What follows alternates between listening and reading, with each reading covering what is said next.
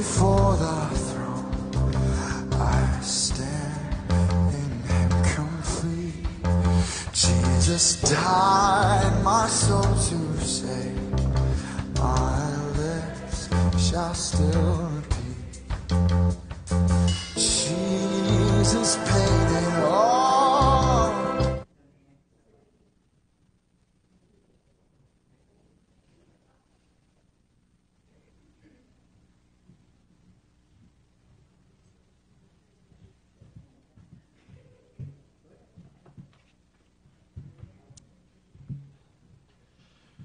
Well, good evening, church family.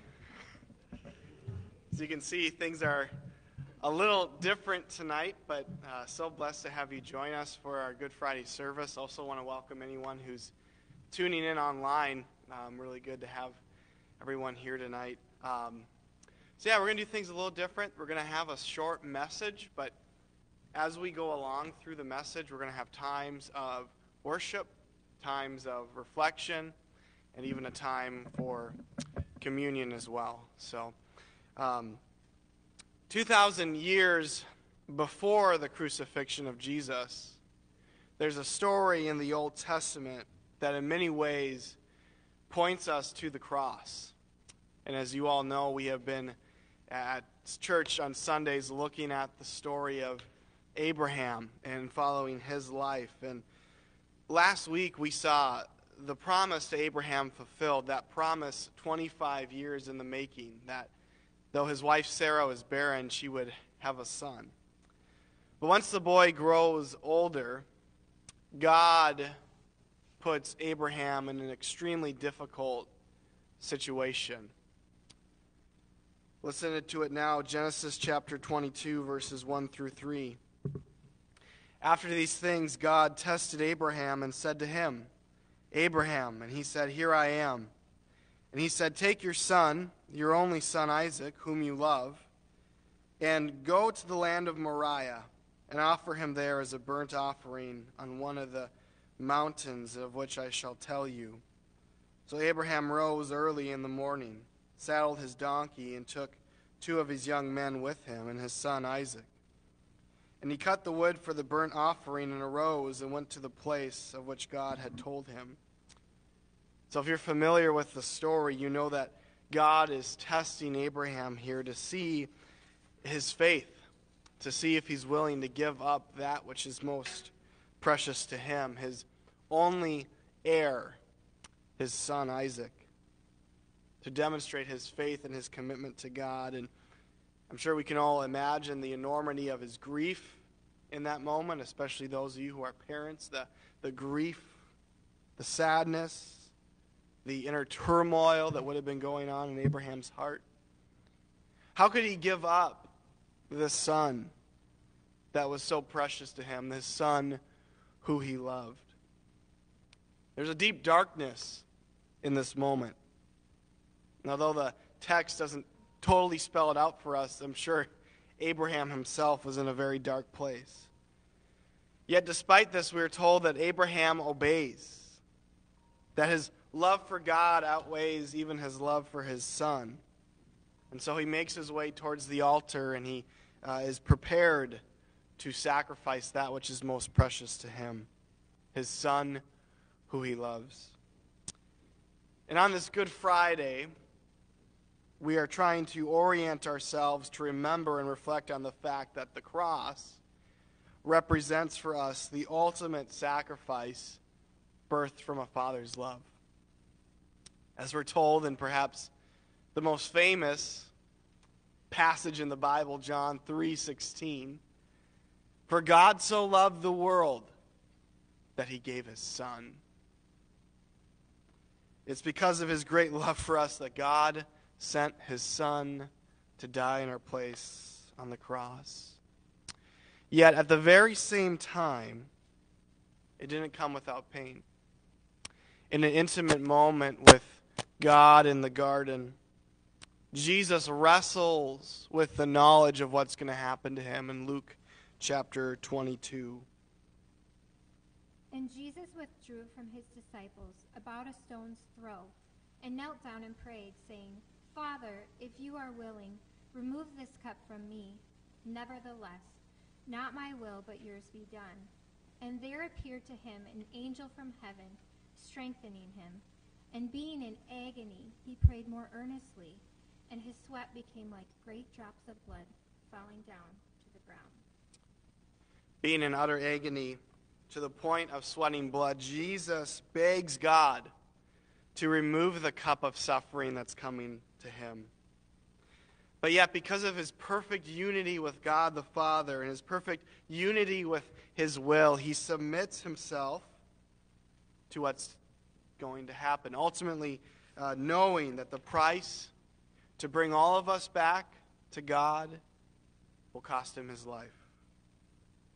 He was obedient to the Father's will, even unto death. So if you have your bulletins, and if you don't have one, there's some at the back table there. We have some words printed out for the song that we're going to sing together. How deep the Father's love for us.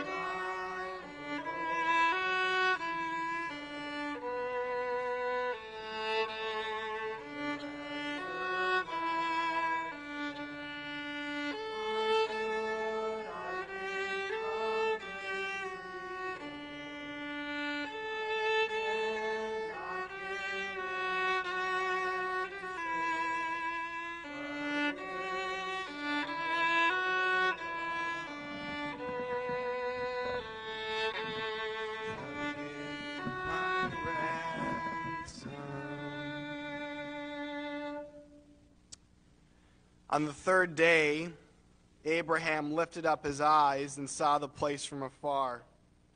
Then Abraham said to his young men, "Stay here with the donkey. I and the boy will go over there and worship and come again to you." And Abraham took the wood of the burnt offering and laid it on Isaac his son.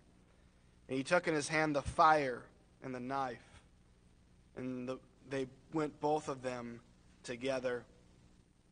So after 3 days of traveling, Abraham and Isaac arrive at the foot of the mountain on which the sacrifice is to be made. At this point, they separate themselves from the rest of their small party, and they begin to make their way up the mountain. Abraham holds in his hand the knife, the instrument of death, as well as the flint for the fire. And Isaac carries on his back the logs on which he will be laid Together they journey up the mountain, heading straight for a place of death. With Jesus, we see a very similar journey up a mountain. After he was convicted of crimes he didn't commit in John chapter 19, They took Jesus, and he went out, bearing his own cross, to the place called the place of a skull, which is in Aramaic called Golgotha. There they crucified him, and with him 2 others, one on either side, and Jesus between them. like Isaac, Jesus journeyed to a place of death, the place of a skull. Golgotha, and on his back he carried the tree, the instrument of his death. And there on that hill they nailed his hands and his feet to the cross, crucifying him like a criminal for all to see. One can only imagine what it would have been like to have seen it all happen, especially to be someone who knew full well the significance of what was taking place. Undoubtedly, if you were there, it would be a moment that you'd probably have a hard time talking about for the rest of your life, and a moment that you would never forget.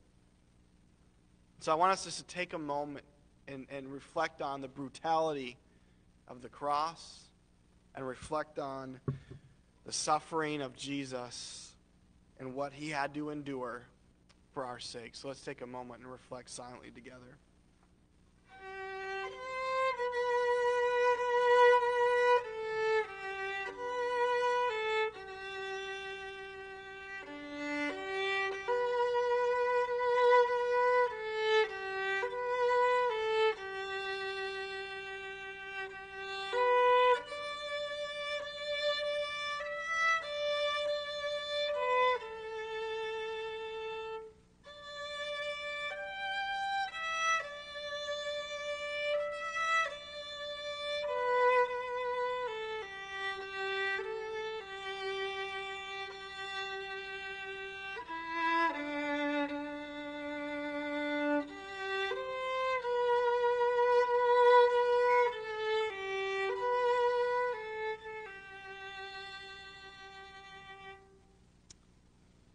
In the moments leading up to the laying of Isaac on the altar, he asks his father a sobering question.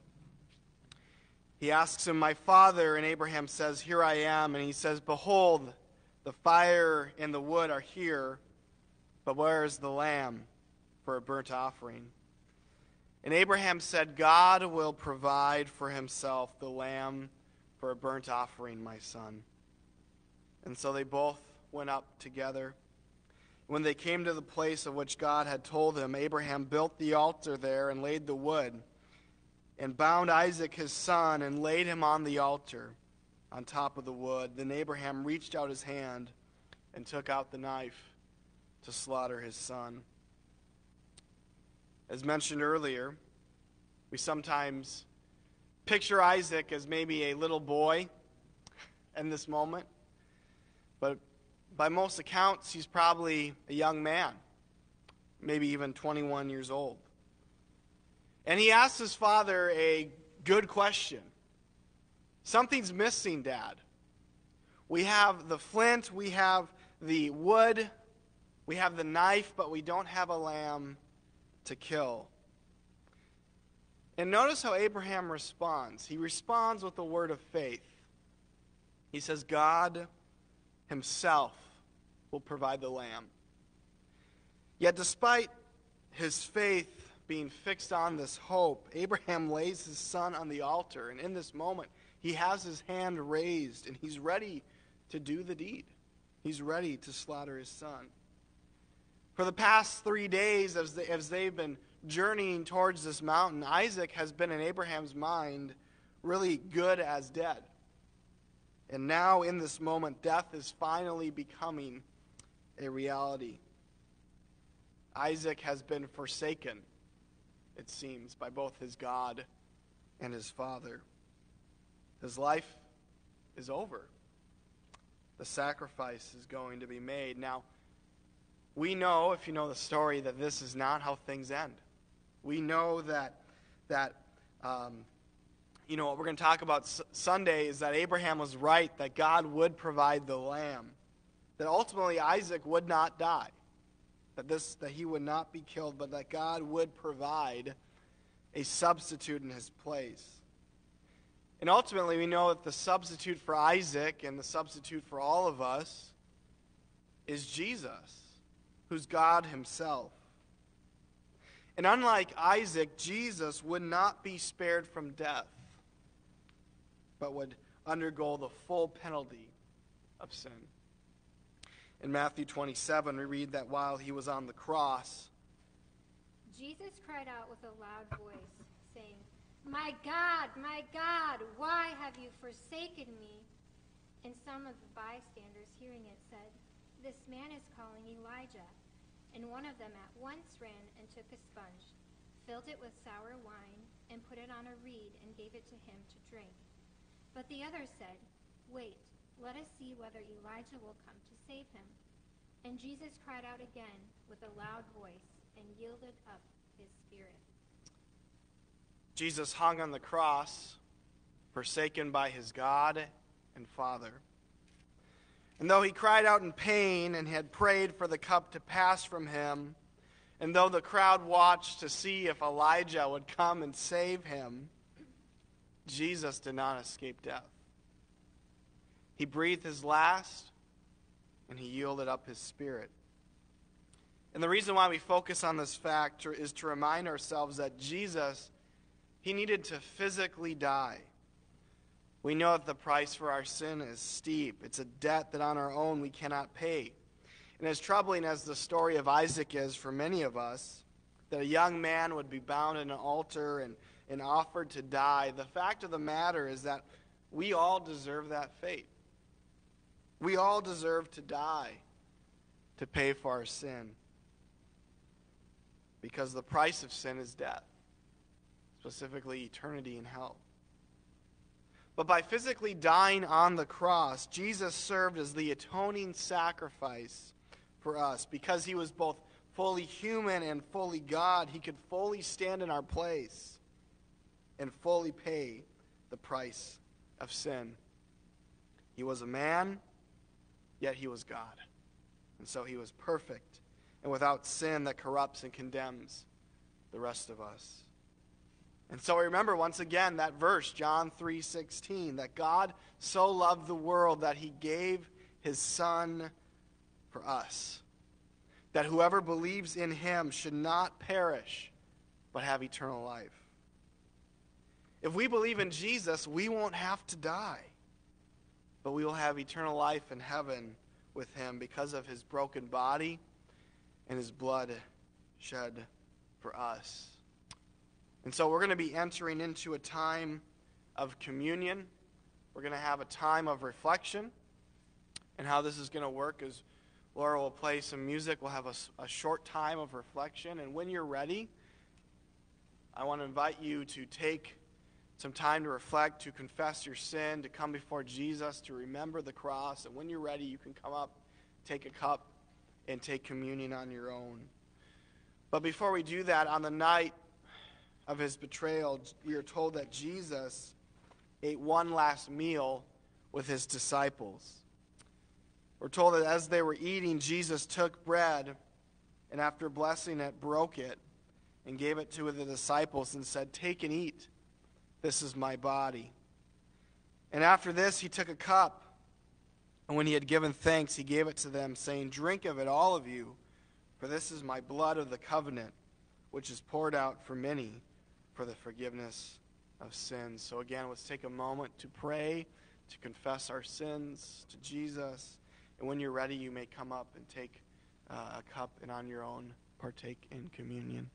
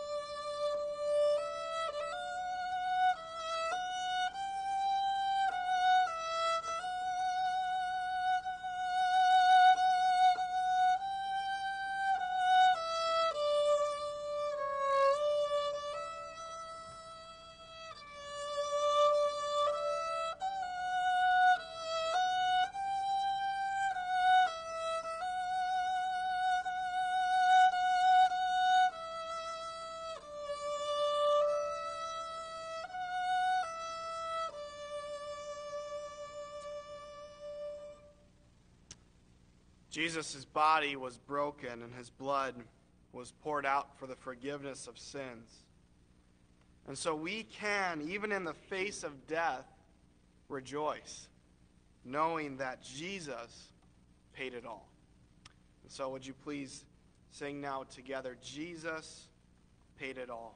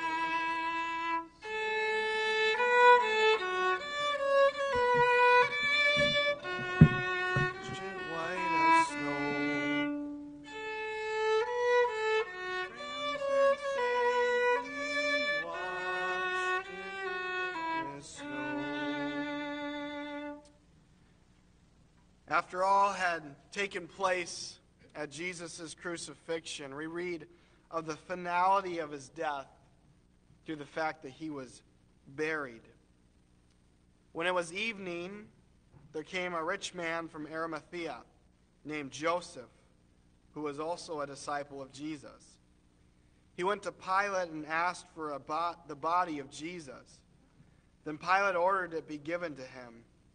And Joseph took the body, wrapped it in a clean linen shroud, and laid it in his own new tomb, which he had cut in the rock.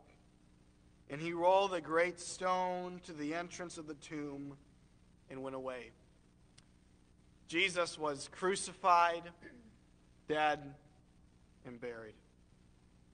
His lifeless body was taken down. His body was laid in the tomb. And a great stone was rolled in front of it to ensure that no one could get in or out. And this is the fulfillment of the prophecy spoken long ago by the prophet Isaiah.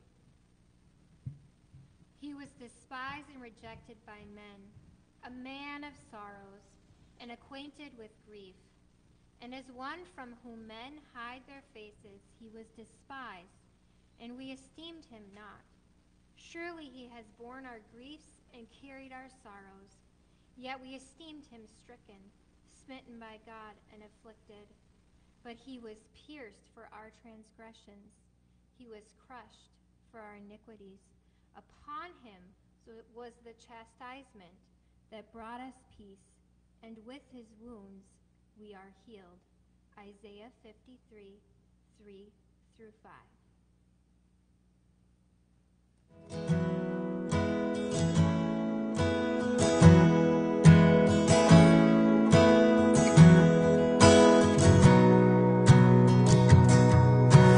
Man of sorrows, Lamb of God, by his own betrayed, the sin of man and wrath of God has been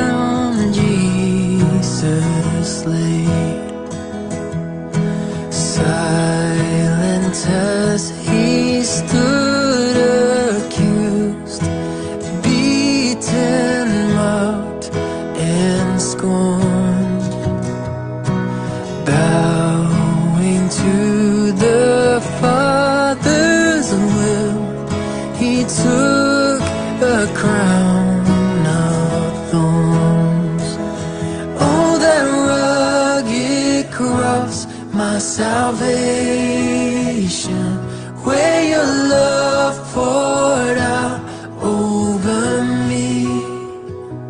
Now my soul cries out, hallelujah, praise and honor unto thee.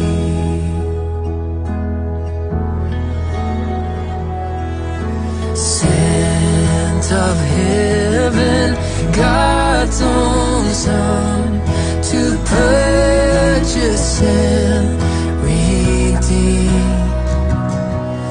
and reconcile the very ones who nailed him to that tree. Oh, that rugged cross, my salvation,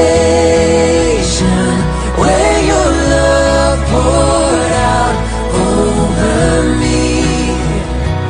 Now my soul cries out, hallelujah, praise and honor unto thee.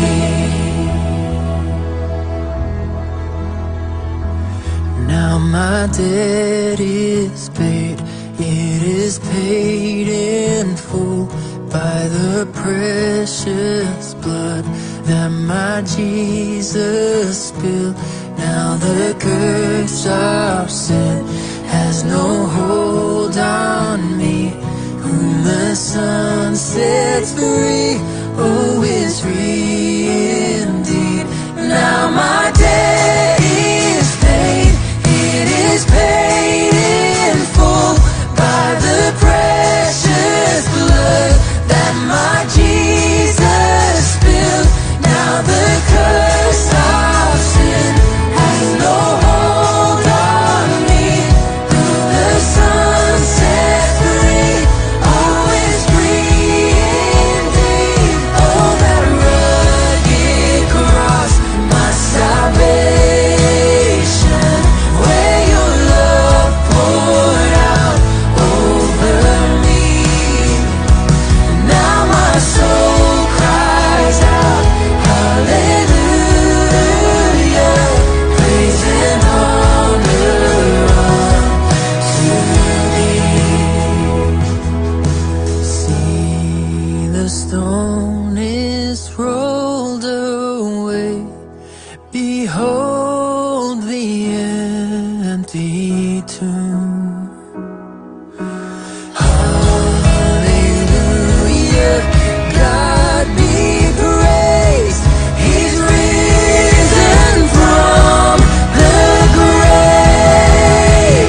Oh, that rugged cross, my salvation, where your love poured out over me. Now my soul cries out, hallelujah, praise and honor unto thee. Praise and honor unto thee.